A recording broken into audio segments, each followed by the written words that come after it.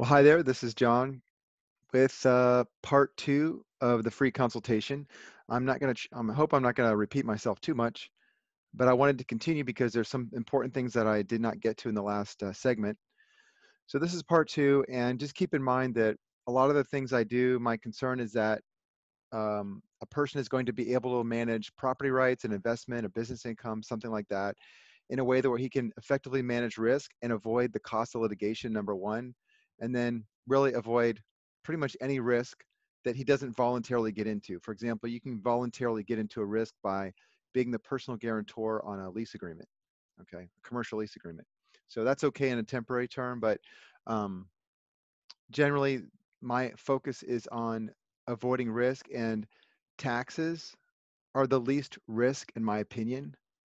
You can actually do not so smart things and end up paying a little more taxes, and that's okay in my opinion. Um, but managing other risk, for example, if I'm going to do something to avoid a tax, but it's going to mean I'm going to miss opportunity, well, then that's the bigger risk, because if I can take my property or my money and go and make some more money with it and get a good return on my money, well, then isn't that better than having to deal with taxes first? I mean, my concern is making more money, and let's call it net present value, return on capital, internal rate of return. I want that to be my focus. I want to make money with my capital. I want it to work for me. And yeah, if I can get a tax benefit, I'm not going to ignore that, but I'm not going to steer my whole operation, my whole plan for a tax benefit. Okay? I'm going to finish last if I do that. And that's what I've seen over the years anyways. So the next concept that I mentioned in segment one has to do with the charging order. Okay, now this term charging order has to do with a writ or judgment from a court. That's what charging order means. It's a writ from a judge. Let's call it a writ of attachment, another complicated term for taking people's stuff. Okay. The nice thing about limited liability companies is it's built into the statutory framework. So if your country, like in the United States, recognizes a limited liability company, it's that much nicer, because not only do you have a great legal defense if you set it up properly, but a creditor who tries to get a writ of attachment for your individual personal interest in in a limited liability company, not just a corporation, but a limited liability company where there are other members, is penalized if he gets a writ of attachment. Let's say it's for a judgment of $1 million, okay? And then he gets the judge to agree that the creditor can attach your interest in the company. And then because of the nature of the limited liability company in the States, the charging order protection would preclude the creditor from actually getting the money, even if he got a permission from the judge. And if that were the case, let's say he got a writ for $1 million for his client who sued you personally, and he did not collect on the $1 million. His client would owe taxes on the $1 million because he didn't collect on it. Now, if he collected on part of it, he would owe taxes on whatever amount he did not collect on. So right there, that's going to avoid cost of litigation. They're just not going to do it. They're not going to bring a client into a situation where they have to go back to the client a year later and say, "Oh, sorry, we got a writ of attachment. Yeah, we won the case, but we couldn't get any money for whatever reason, charging order protection, and so therefore you got to pay tax on the amount we did not collect." And do you think that attorney is going to really survive professionally, right? He's going to have problems down the road getting new business. So they're not going to do it. So that's why I like using public records, and I can show the ownership the way I want. And some states don't, it doesn't, the states don't even show the exact ownership that I would prefer to show. So in those states where it's needed, I don't do it all the time, but I even will upload additional information about the articles that's not normally published. That way, if someone later on, a creditor 10 years from now or whatever, wants to go look, he's going to pull that document, and he's going to see what I want him to see, that it's not going to be financially effective for him to try to use the court to try to take some property. So it's really powerful to have charging order protection. And here's how you get it. You have to have at least two or more interests in the limited liability company in the articles. So that means there has to be two members with an ownership interest. And it cannot be a husband and wife. It has to be, it could be, uh, business partners. It could be it could be a mom and a son, a dad and a daughter. It could be anything like that. Um, as long as there's two or more owners, It doesn't matter the percentage. Now, sometimes in an LLC, you can have two real business partners that actually really have an agreement and they're working on a project to make money and they're going to take their profits later. Or you can just be by yourself. A lot of people are by themselves. They're an entrepreneur and they don't really have a business partner. They have like two employees, but they don't want to make them partners. So in that case, if you want to use the two-member LLC, you literally can add Uncle Bob. Okay, and make sure it's a real person. That's what I like to do. I don't like to use, in that case, a fictitious name. I like to use a real person that has, he could have a right, but if I name Uncle Bob gets nothing, just because I named him in my articles and he appears on the county records, on the state records. And out of courtesy, I would ask Uncle Bob if that's okay if I add his name, and he's going to say, "Oh, okay, well, yeah, I guess you could add my name to your company. Do I get any money from that?" And I would say no.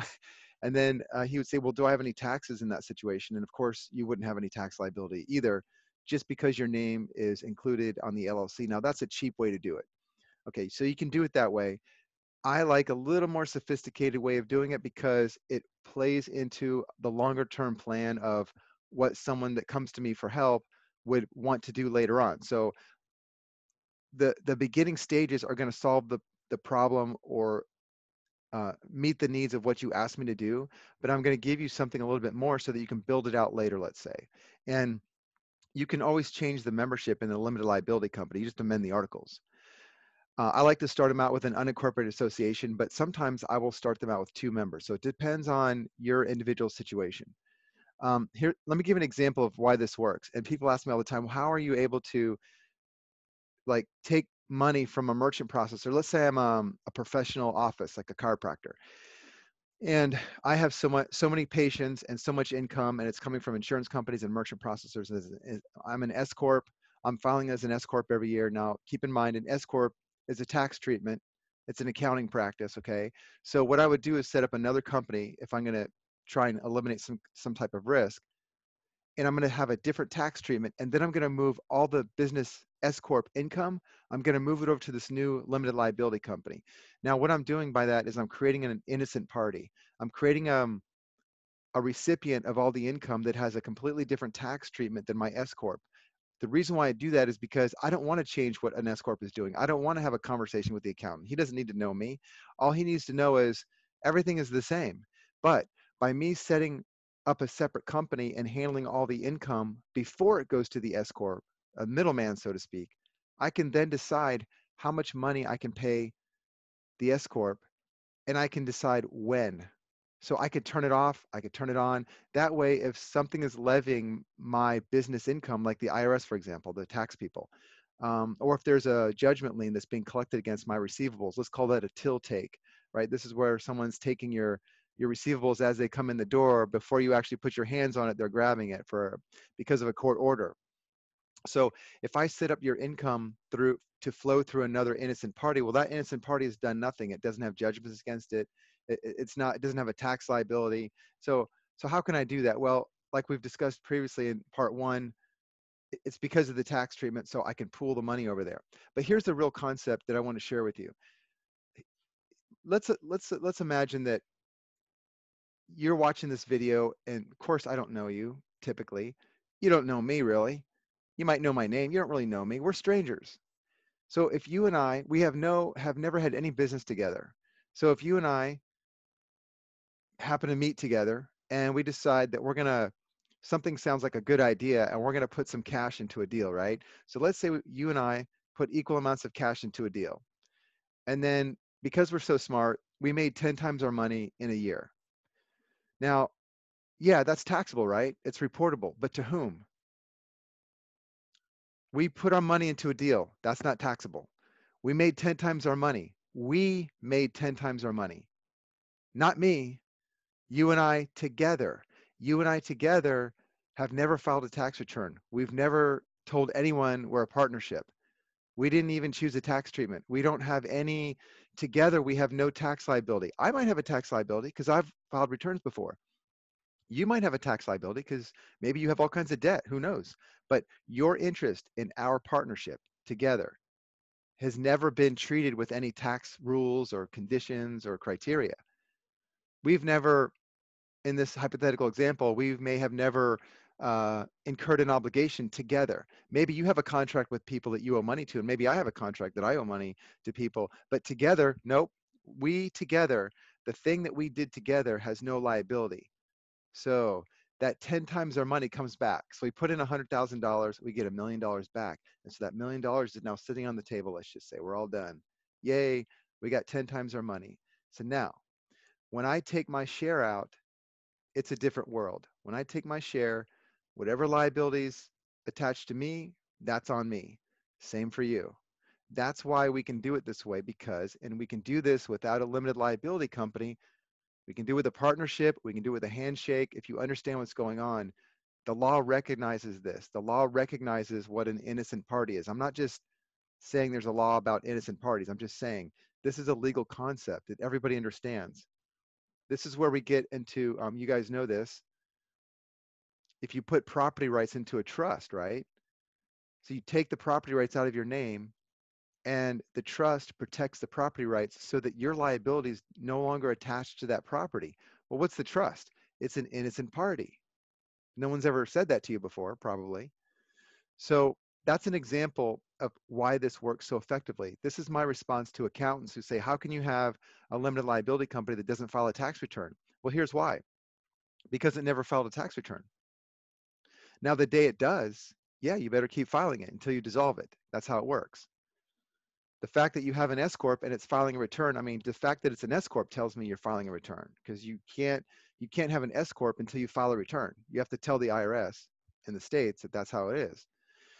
So I want to address the list of states that I prefer. Now, the way I pick a state where you register this, and I think, by the way, I think this is going to change. I think registering your organization with a state or a government organization, province, whatever, is just because that's what the banks require to, in order to deal with the money system, to get into the banking system, to have an account, the banks require you to register your company with the state. All that means is you're publishing its existence with the state. And when you pay your filing fee with the state, what you're doing is paying for what's called indemnification. That is the purpose of a filing fee. That's the purpose of filing with the state.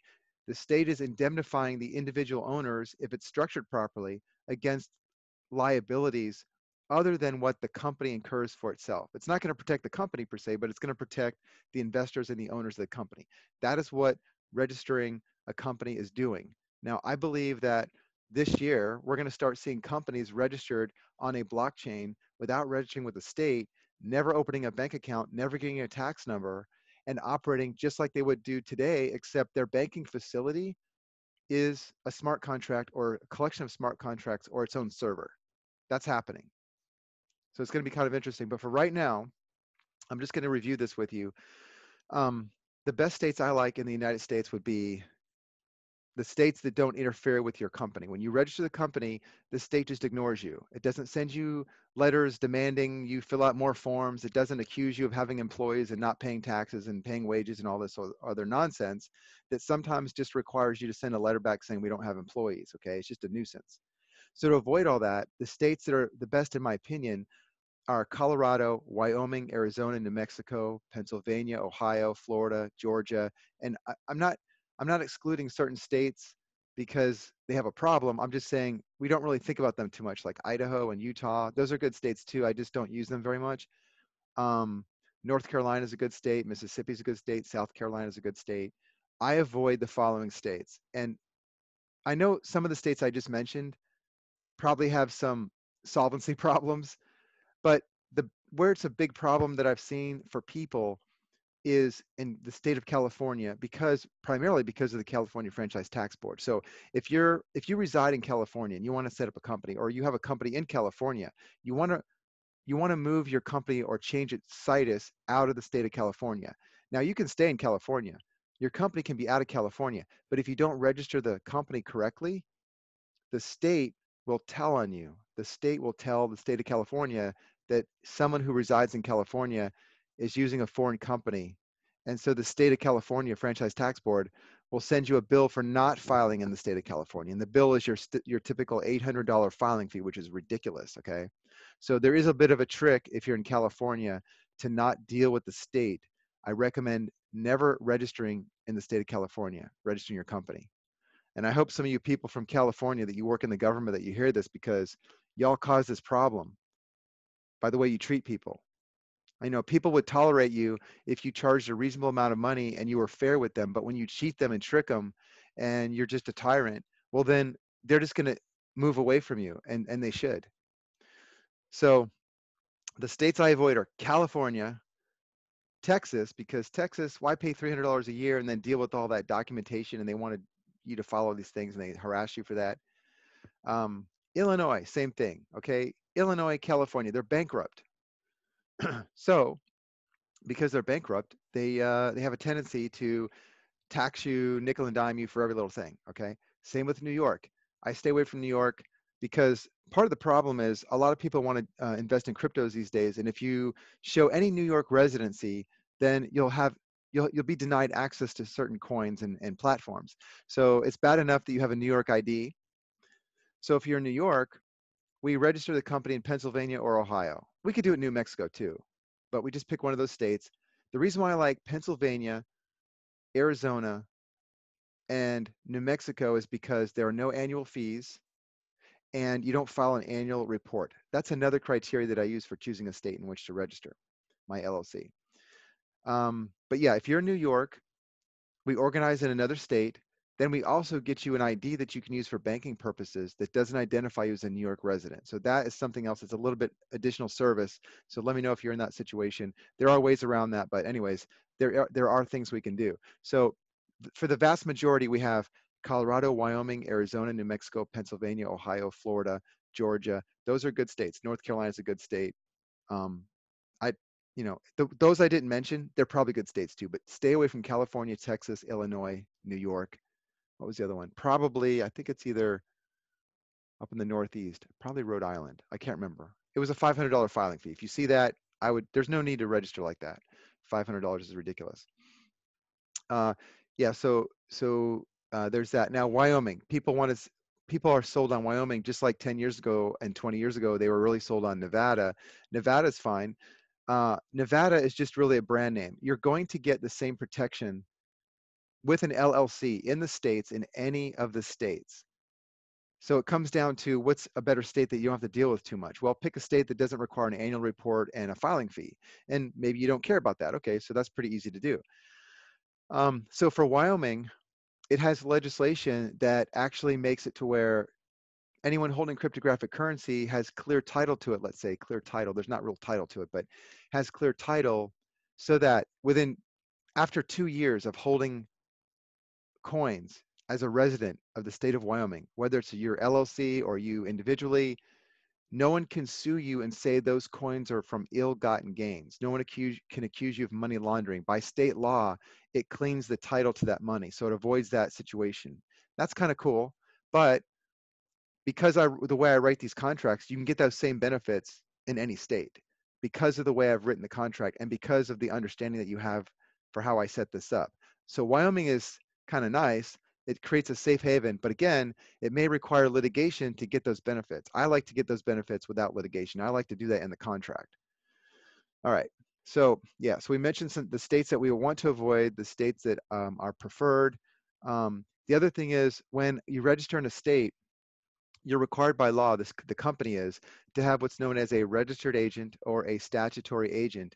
This is an agent, it's an agent for the company that is a third party. All it does is receive process. What that means is there has to be a person who can accept a summons and a complaint or an official process from a government agency legally and make the company legally bound to respond and thereby create a default or an answer time or something like that. So there has to be a designated office or individual. It could be you at your home, or it could be a professional service at an office where that service is an agent for thousands of other companies. You could do it that way.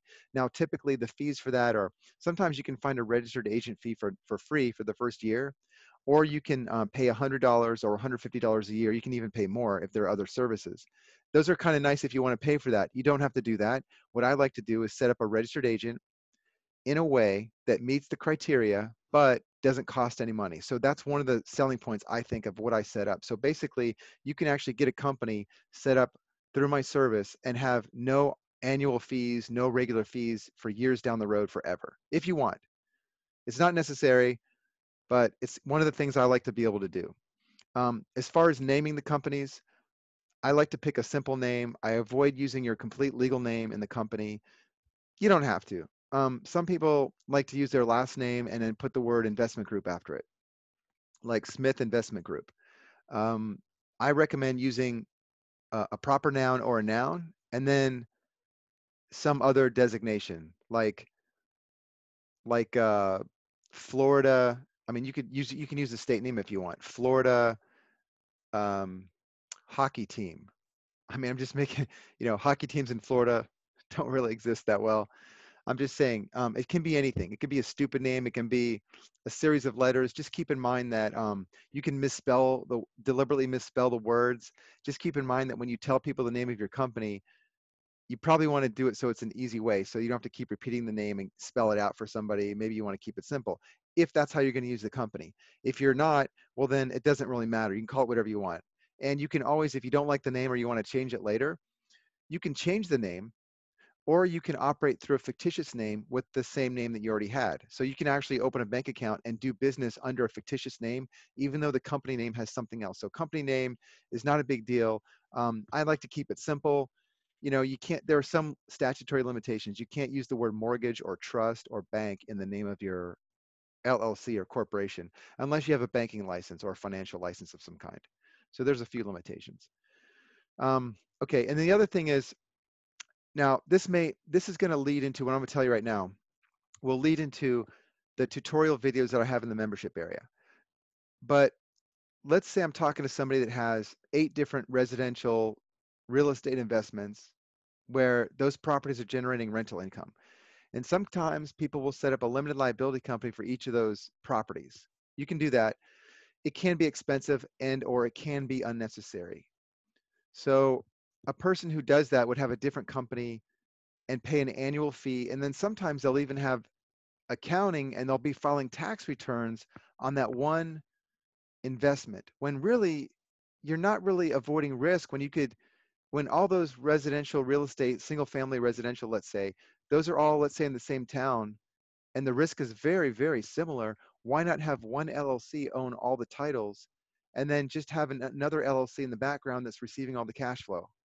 You can have one LLC that's managing all the cash flow from all kinds of things, right? So if you understand that concept, think about this. I can have one LLC own lots of different parcels of real estate if the risk is similar. Like I wouldn't have 12 single family residentials paying me rent in my LLC that also owns a hotel. Or I probably wouldn't have the single family residentials in a town and then also own 8 or 10 other single family residentials scattered throughout the country. I don't know, maybe I would, but it just depends on what I think that risk is. What is my likelihood of having to deal with a lawsuit or having a lawsuit or a claim attached to all the properties, right? That's another thing to think of. Um, so the other thing that along those lines is that I consider is, I'm not saying guys should go out and do this, but I want to avoid accounting fees because they're really not necessary. I don't need accounting fees. I don't need to file tax returns on an LLC that just holds title to my property. If I'm going to file tax returns for that, well, fine. I'm going to send that money to a company that files tax returns. So what? I don't need to have a tax return for every piece of land. The company is for managing risk. Taxes are not really the biggest risk you're dealing with. It's third-party claims, really. All right. So what you could do is use the name of an LLC that is not registered, that does not have an EIN, that does not file a tax return. It doesn't need accounting except for the money it's generating would go to a central payment processor, okay, to handle that. And then you could do your accounting there. You don't need to have individual accounting for every different investment or every different asset. That would be like doing that same thing for a stock. That doesn't make any really, it's not really practical. So here's how you do it. You would designate the name of an LLC for each property, and you would use the address of the property as the name of the LLC. For example, the first property would be 1123 Elm Street.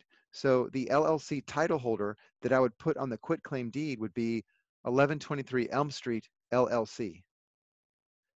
It has no tax number. It's not registered. I didn't even write up documents for it. It's just a name. Now, that doesn't mean it doesn't exist, and that doesn't mean it's not valid. It just means I didn't register it yet. No one's going to challenge me, but if someone did, I can easily produce documents for it. We can do that in 5 minutes, okay? So you want to consider the idea that all you really need is the name of a title holder. And if you manage the risk properly, you don't need to register a company for every asset in your portfolio. Every like asset, put it that way. Every asset that has similar risks and similar, benefits. You can just do it that way, have a naming scheme. All right, so that enough of that. Now let's get into the idea. Okay, let me give you, actually, we're going to talk about taking profits. I know everybody wants to talk about that because what good is all this, paperwork and understanding if we're not going to take profits and get the good part. That's the good part. But let's talk about some examples. So let's say I give you a real life example. Um, Someone came to me last year and he had set up a company through me, and he was working with an attorney on something else, and really his attorney was helping him write up a contract to sell his half ownership of his C corp to his partner. His partner was buying him out, and his attorney swore that there was no way to avoid capital gains taxes. So he calls me up and we had this conversation. I said, well, send me the C Corp charter. Let me see what the rules are for owning the stock. And it was what I wanted to show him, that I wasn't the one saying this, because I was betting that it was already in the documents, because most of the standard documents have this in there. So there was a page and a half of rules about how to own the stock and what liabilities you have for owning the stock, et cetera, really complicated stuff. And then the very last line on the second page, it said, if the conveyance of the stock is for estate planning purposes, disregard the foregoing conditions. So that doesn't sound like much, does it? So I told him, look at the last line of the conditions for owning the stock in your company. It says you can convey the stock for estate planning purposes without any restrictions. So why would you do that? Well, if you sold the stock right now, your attorney's completely right. You have capital gains taxes. Why? Because you're a taxpayer. But let's create an innocent party and let's defer the taxes for this, at least this transaction. So let's set up a limited liability company in which you retain the beneficial interest, and then we convey the stock title, the stock ownership, through a stock transfer agreement for estate planning purposes to your limited liability company. So the beneficial interest of the 50% in the C Corp were unchanged, but the title of the ownership was changed. So it went from John Smith to John Smith LLC, for example. I'm not saying you should title it that way, but it just moved to the LLC. So then I wrote up the contract for a stock transfer that was done for estate planning purposes.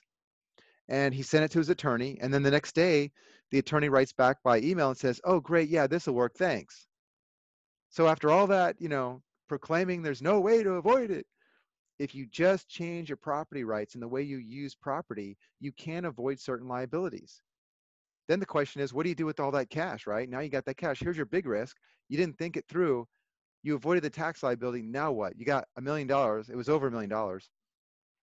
You better have an asset allocation plan, which leads me into what we're going to talk about very soon here. I'll get to that.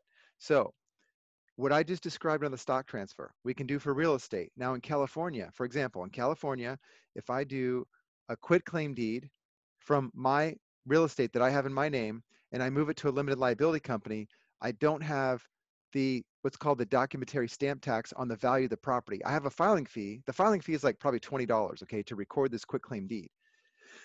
I want to record this deed to change the title holding, the title ownership, so that when it sells, the seller is not me, it's my company. So if I retain beneficial interest, I get the best of both worlds. I can avoid getting the 1099 from the title company, from the closing agent, having the legitimate tax liability, and I can move it over to the company, and the company will get a 1099, in which case I can choose my tax treatment then. It could be deferred or it could be whatever I want it to be. Now, in California, you can find this. In fact, I have a video in the membership area, but basically there's a checkbox form that identifies when the transfer is done for, it actually says this in the form, for estate planning purposes, right? So what the government recognizes is that it's not going to charge you a tax for something that a conveyance of property that does not constitute a disposition of assets. So there's actually a form the county will give you, and then you check the boxes and sign it, and then you file that with your quitclaim deed and your $20 fee, and you don't have to pay this huge thousands of dollars, tens of thousands of dollars on a real estate transfer in California or most other states that do this, like Florida does it too, as long as the beneficial interests remain the same and they can see the whole transaction. Only the title changes. So that way, when you sell the property, like you can do this if you have a sale date. You can do this if you have a closing date. Right before the closing date, you record a quitclaim deed. You're exempt from the conveyance tax because it's for estate planning purposes. Beneficial interests don't change. The 1099 and all the money, 100% goes to your LLC. Now you have a choice. You can just decide what to do. You don't pay capital gains tax on that transaction. That's for real estate. I do the same thing for an S corp. I come into a business, I see all the receivables, maybe there's some liability, they're getting sued, IRS, whatever the thing is. I set up a new company, I change the merchant account, I change the way the account holder is recorded. I do a new W-9, which gives the merchant processor the obligation to acknowledge and use the new company I set up with its new EIN. Same name or not, it doesn't matter. I can even make it in the same name. That way, the company that had the existing liability that came from who knows where and who cares no longer has a liability. Because why? Because it doesn't have the income anymore. The income's over here, and now the business owner can decide how he wants to pay off his expenses or whatever.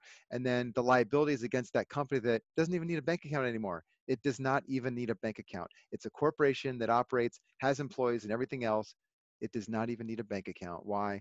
Because it's got a third-party payment processor that handles everything. It's kind of like your homeowners association that has a servicing company. A lot of HOAs don't even have bank accounts. You should check. You'll be interested to see that. Same thing with a list of real estate investments, like I just told you. I mean, so these are different examples of how I've used them. So you can use the name of an LLC to hold title to lots of different properties. So I like to use the property address as the company name. And that way it makes them all separate. So when I do my quitclaim deed, it works that way. If I just want to do a deed now, let's say I have property in my name and I want to, you like what you're hearing and you want to do a quitclaim deed. It's that simple. The way you acquired the title is the way you convey the title. So when you bought the property, the seller signed a quitclaim deed. He quit his claim on the title and gave it to you. Now you were the grantor. Now when you convey it to something else, you become the grantee, right? So all you do is put a new name in as the grantee beside yourself. You name yourself as the grantor in the quitclaim deed, and then you record it. The thing that owns the property can just be an LLC. Again, it doesn't have to be recorded. Sometimes it does. If I take on an investor or a partner or something, I'm probably going to record it. Depends on my partner though. So that's something you can decide on the fly. Now, how do we take profits? I know we cannot spend enough time on this. You guys want to hear more videos, more information on this, but let me just tell you generally. Here's how I like to take profits. If I have, I like cryptographic currency as an example. So let's say I have lots of money now in cryptographic coins. I just made a bunch of money. It's time to take some profits. And I got to sell for dollars. But do I? How do I do that? What am I going to do with my profit in coins? I want to reallocate somewhere. And I always use the example of real estate. So it doesn't have to be real estate. It could be anything. But let's say I want to buy a hotel for $10 million. So I take $10 million worth of Bitcoin, but I don't need to sell my Bitcoin in my name. I don't need an LLC, ironically, to sell my Bitcoin. I can do that. I can use Coinbase. I can use Caleb and Brown. I can use some agent where I can sell and the account holder is the LLC. Yes. Or I can take my Bitcoin and put it into escrow. So I make an offer on some real estate for $10 million. Offers accepted. Now we have a closing date. I open escrow, and let's say I'm going to pay cash, which is not recommended, but I put $10 million of Bitcoin now, not dollars, into escrow. It's under the escrow contract. My private keys are now owned by the escrow agent. That's the definition of escrow. It's a third party. I'm talking about qualified escrow, not your Uncle Bob. This is where both parties agree that it's a neutral third party that's going to hold the property. So then the neutral third party has the coins. Now, we have a service that'll liquidate those coins if your agent can't. But basically, and I think pretty soon your agent will be able to do this more and more. But if you can't, let me know, because we have the ability to do this. We can buy the coins from your agent, and your agent can sell the coins for dollars under escrow, which creates no tax liability for anybody. Say that one again. I'm going to sell $10 million worth of Bitcoin for dollars, and nobody's going to owe taxes on that. Why? Because I'm using qualified escrow. I'm using a third-party neutral escrow that has no interest in the transaction. All he's going to get are fees out of it. Pretty slick. So now I've got $10 million in cash. If everything else goes well, the banks don't interfere, and it's in escrow in the escrow agent's bank account. And 2 weeks from now, I'm going to close. Now, the seller's going to have a tax liability unless he figured out how to deal with that. The escrow agent's going to pay the seller, going to pay the closing costs. Everything's going to be settled, and I'm going to take the title to the hotel. Now, it doesn't matter who owned the Bitcoin, so we don't have to talk about that.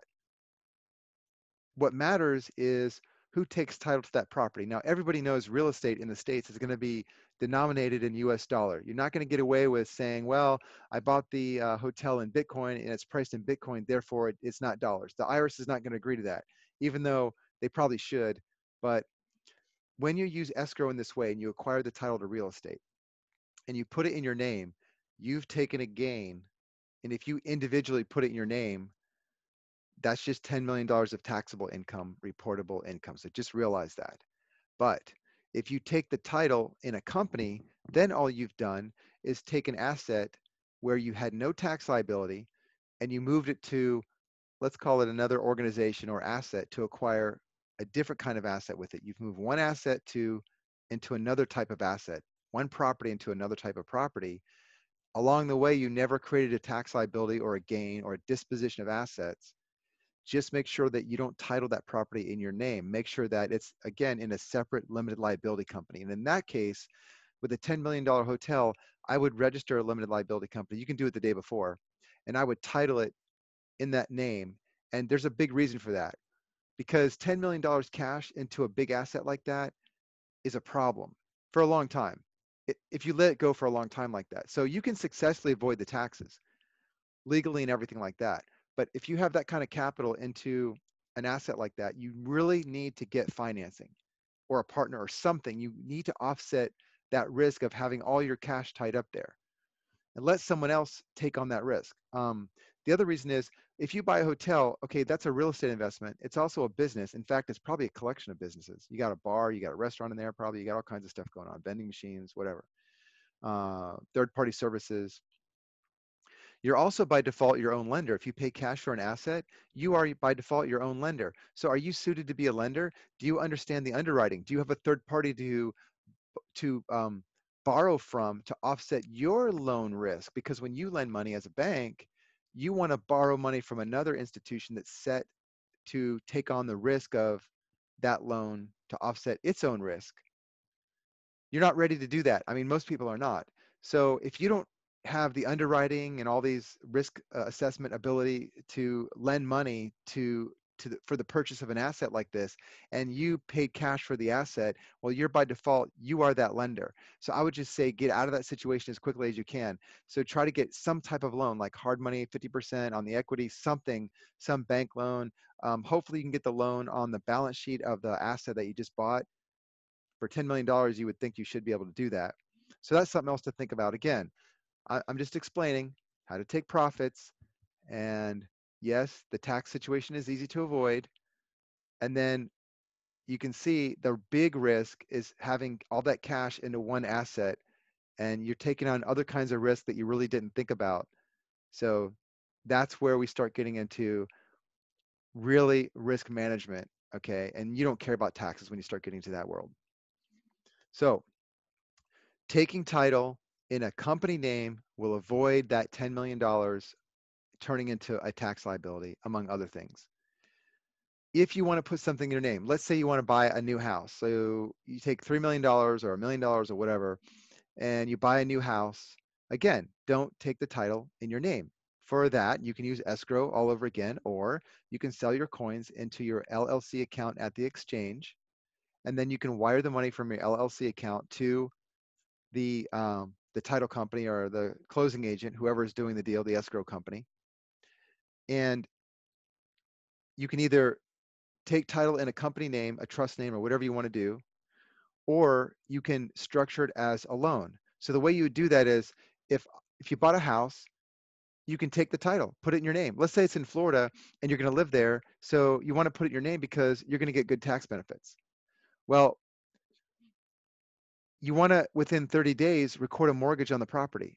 So that way it's a loan and you still want to write the terms of the mortgage. You get to make this paper up. You can write these documents. You record the mortgage in your county within 30 days. And I'm just saying 30 days. It could probably be 90 days. I'm just saying you should do it in a brief amount of time. Make the interest rate reasonable and then actually have a way to document payments. Now, I'm not saying you actually have to go to the trouble of making payments. Some people do, but you can also have an accounting sheet that shows that you made those payments if someone ever asks, if the IRS ever asks, and you can make it a real loan. So let's say you bought some property and then you put it in your name and you go to Sally Mae's website and you download a standard mortgage form and a note, promissory note, and you write up all those documents and you go on the internet and you do an amortization for 30 years and you record, you get the payments in there and you get a real interest rate and you do all the calculations, you record a valid real mortgage with a note. You don't record the note, you keep the note so that it's negotiable. Okay, so it's a real paper. It's an obligation that you can actually sell. People will actually pay for it. That means it's valid. It's not a fake mortgage. So once that's all done, um, you can have the best of both worlds, so to speak. You just have to have a way to document that it's a real loan. And then the other way is if you're going to pay off a mortgage, same idea. I don't think you should do this, but if you pay off a mortgage, yeah, okay, so you tie up all your cash into a liability. You pay off a mortgage in a house that you live in, you're putting a lot of cash into a liability. So now you have a house that you live in with no debt. You might sleep better at night, but it is really a poor use of capital. So what I'd recommend is, like I mentioned in part one, is acquire an asset, get some cash flow, do a set off, and let that cook. Okay. Let's say I want to buy, but going back to the idea of a legitimate loan, let's say I want to buy a piece of real estate for which my reported income cannot be justified. Like if I were to make the real mortgage payments on this piece of property that I want to live in, it would be, let's say, my whole income. Well, that's not going to survive. If I get audited, the IRS is going to say, well, that's not a real transaction. So here's what I will do. I'll write the mortgage with a 30-year amortization rate, and then I will make a balloon payment in 3 years. Or I will take the mortgage payments and I'll cut them in half on the contract. I'll write that into the contract so that my $4,000 a month payments that are amortized for 30 years are only $2,000 a month for the first 36 months. And then after that, the other half payments are added on to either the back end or they're factored into the other payments, or I have to refinance with a balloon or something like that, right? So then I literally can buy whatever I want if I write the contract that way. And then as we approach the 3 years, guess what I'm going to do? I'm going to refinance, right? I'm going to file a satisfaction of mortgage and I'm going to record another lien. It's going to do it all over again.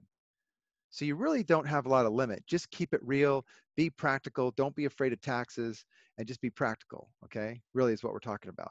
Now, there's something else that's kind of a little more sophisticated. We can talk about all kinds of ways to structure this. I just want to give you a basic understanding of how we can use this LLC. The last one is called the infinite banking concept. I know some of you are familiar with this. I have an agent that I work with in Texas. Basically, what they're able to do is you take cash, and before you pay for something, you would fund a policy, a whole life policy. Now, it does take some time to mature, but you can have a whole life insurance policy where there's an insurable interest, and you could probably come up with 200 different insurable interests. I mean, we can write contracts for all kinds of things. So let's say I wanted to buy something that was $3 million, or let's say I wanted to um, pay my living expenses that are $100,000 a year, and I don't want to call that my income. I want to make it look like I had a huge windfall, paid all my taxes, and I don't need to have any taxes for like the next 20 years, right? So the way I do that is I would use loan money to pay my annual living expenses. And the way I would do it is I would just buy a whole life policy. Let's say I insure myself and my wife as a beneficiary. Pretty simple. And then I can own the policy or my company can own the policy. You'll figure that out based on what you need to do. And I can fund the policy, and then after about a year or two when it matures, I can borrow out quarterly or I can borrow out for the whole year. Like I can borrow $100,000. And then if I don't want to deal with it anymore, if I want to use after tax money, I would just simply pay the interest, the total interest on that contract, on the loan contract to the insurance company. Then I would be working with after tax money. So now all that money I'm using to go on vacation and buy the toaster oven, like we talk about, or buy a car or whatever, all that's after tax money. And the IRS sees it as after tax money that's borrowed, as long as it's a legitimate loan, which it is. And when I pay that loan back to my insurance contract, I'm actually making money on it when I do that. So if I use a whole life policy to pay living expenses and I follow the contract, I'm actually going to come out ahead. I'm actually creating like a savings account, if you want to say it that way, at the end of the year. Now, if you take that concept a little bit further, and let's say I have a business and I have competitors on the street where my business operates, and I want to be more competitive, but we're both good business managers. Let's say it's a restaurant. I'm a restaurant, he's a restaurant, and we're doing pretty good, but our margins are about the same because we're in a certain market where we understand it well enough. We've dialed into where we can make so much profit, but we really can't easily do much better until we start firing people, and then we have bad customer service, right? So we're at that point. So how do I lower my operating costs? Well, before I pay my operating costs on a quarterly or whatever, I will set up a whole life policy to fund that policy. And then before I pay my operating costs or put the money aside to pay them, I will borrow that money from my policy. So I'll pay the policy first. When it matures, borrow the money out, pay my business operating costs. And what's going to happen is over time, my margin, if it's one, if I have $1 left over to work with, as I borrow the money and I'm making money, I'm accruing interest in doing this. My operating costs, my let's say it this way, my profit is going to go up like this. So now my profit is not 1 1 1, it's 2 2 2, and my competitor's profit is still 1 1 1, and I'm making more money than him doing the same thing just simply because of the way I'm spending my money. So that's another strategy to manage risk. Again, there's ways to manage risk. And do we care about taxes? Yeah, kind of, but I'm not going to go out of my way to get a tax exemption or some sort of avoiding taxes. I'm just going to focus on the best use of capital and managing risk. All right, so that's what my focus is. I think this covers everything. I'm sure you're going to have more questions than I covered in parts 1 and 2. Please schedule time with me. You're welcome to do the free 20-minute consultation. That's fine. If we go over, that's fine too. But thanks for listening. Have a good day.